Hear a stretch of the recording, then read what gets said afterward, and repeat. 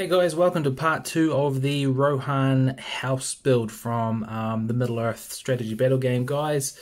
And this is going to be showing you some of the basing, because last time we showed you how to paint it. Now I'm going through how I based it. So what you'll need for basing is you'll need a bag of gritty sand, which we use with... I use this stuff, so I go relatively fine with that, just a really fine grain.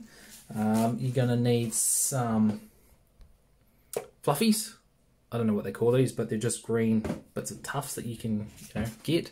And you're also going to need some sort of a static grass or flocked grass. Now mine is a, I don't know if I can show you this, a bit of a mixture. Just put that up there. Mine's a mixture. I like to buy 2 or 3 colours and put them all on together and just mix them up. And that way you get a good sort of gradient of different ones. This one that I've got in here is an autumn based one. But you can get anything you like, really. I like the autumn based one because it sort of can fit all times of the year. And I'm going to run through both the houses. So what I did for this bad boy, I based it on some of this stuff, which is just, what would you call that? Plyboard, I guess, something like that. Just thin MDF board, and that's what the house was based on, and I did that just so I could get a bit of extra features in there. So this is basically what the house is, front to back. Nice wee flowers, stuff like that. And what I had in mind was Rohan Field, and also like where these houses would be. This is a farmhouse, so it would be somewhere in the farming kind of area. So what I did, put down the sand stuff you saw before. I based it all with the black Templar contrast paint to give it the black. Dried brushed that, a couple types of grey, so I started with the stone and then worked up to that administrator grey. That was enough. That's all you need to do for that. You don't need to linger too long. I did the path right to the door, and I did one out the back as well.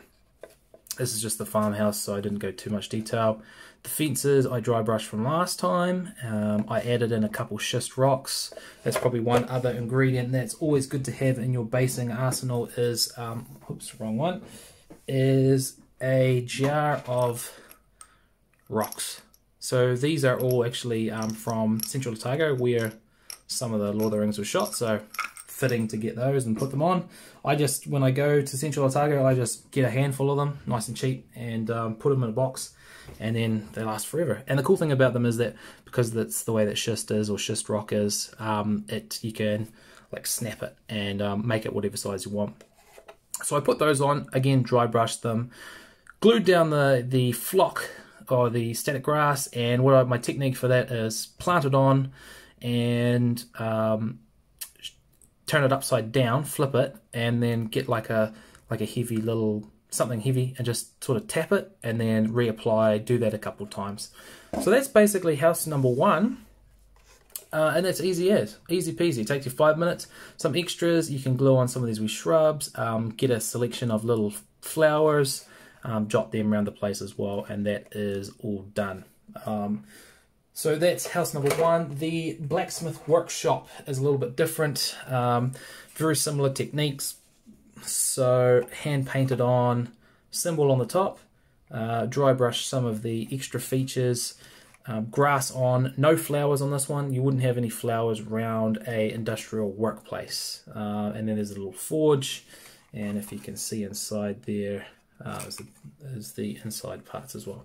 So again, you'd probably have some little shrubs around. There's a log of woods there, which I still need to finish those off. And the gravel goes through from front to back.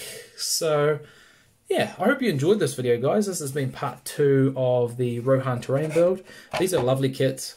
I think these going forward that the Middle-earth strategy battle team is onto it with terrain, and these are very universal. You could make this for a Viking hut or any kind of an ancients kind of a hut. What I would do is probably just chop those horses off and you've got yourself an ancients hut. So that's really cool. These have been great kits, and hopefully you've learned something about how to base and paint these. So stay tuned for more Middle-earth stuff, and we'll get back to you with another video for terrain soon. Thanks guys, bye.